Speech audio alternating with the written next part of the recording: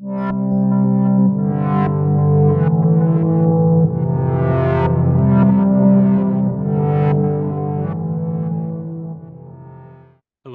I'm Bretton, one of our MCAT tutors here at Inspira Advantage, where we help students get into med school and other professional programs.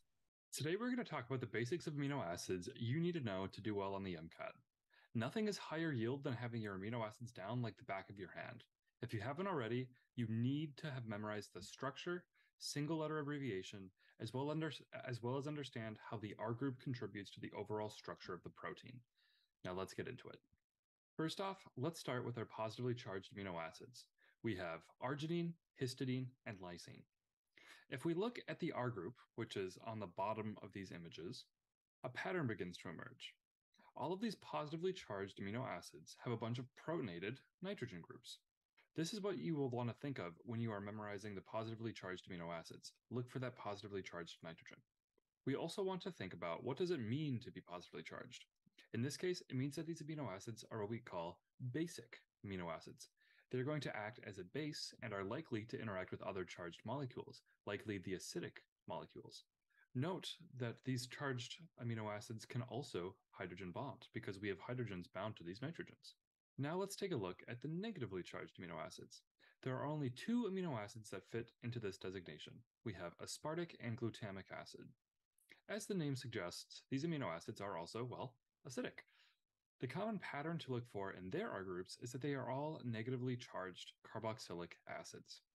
These amino acids are also likely to interact with other charged molecules, again, probably the basic molecules. And in terms of hydrogen bonding, note that these don't have a hydrogen to give, but they could be hydrogen bond acceptors. Now, the positive and negatively charged amino acids we just talked about are all polar amino acids because they are charged. However, being polar doesn't automatically mean you need to be charged. Take, for example, the alcohol group. An alcohol group is going to have a dipole due to the oxygen, but it is not itself negatively charged. Thus, amino acids with an alcohol in their R group are going to be polar, even though they're not acidic or basic. These amino acids include serine, threonine, and tyrosine. Now, there is some debate about tyrosine depending on your undergrad instructor, but for the AAMC, it is classified as a polar amino acid. Other amino acids that are polar include cysteine, which has an SH group. I like to remember this one by SH is similar to an OH, just a row lower on the periodic table. Finally, we have asparagine and glutamine. These are just like the negatively charged amino acid counterparts, aspartic acid and glutamic acid, except instead of having a carboxylic acid, you'll see that we have an amide, that NH2. Finally, we have the nonpolar amino acids. I like to remember these a few different ways. The first is just saying, well, these are the everything else amino acids. They aren't polar or charged in any way. They are usually full of a bunch of carbons and look pretty unreactive from an organic chemistry standpoint. Let's break the hydrophobic amino acids into the following groups: branched carbons, aromatics, and blocked reactivities. For our branched carbons, we have glycine up top here, alanine, valine, isoleucine, leucine. For our aromatics, we have phenylalanine and tryptophan. Though please note that tyrosine is an aromatic, it is not a hydrophobic aromatic for the MCAT, so we're not going to show it on this diagram, but tyrosine is an aromatic amino acid.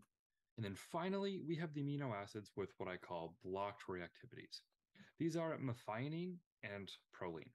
If you take a look at methionine here, you'll see it looks very similar to cysteine, which we saw earlier right here in yellow, except that the S, the sulfur, is incapable of forming disulfide bonds because it's being blocked by this methyl group, thus the meth in methionine. And if we look at proline in the top right here in yellow, we see that proline has a nitrogen that is stuck in a ring. Thus, it's not going to be very reactive due to steric hindrance for one. Before continuing on to the next video, make sure that you have memorized all of these critical characteristics.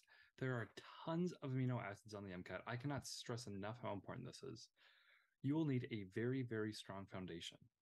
In our next video, we're going to look at how the MCAT wants you to apply all the information you just learned.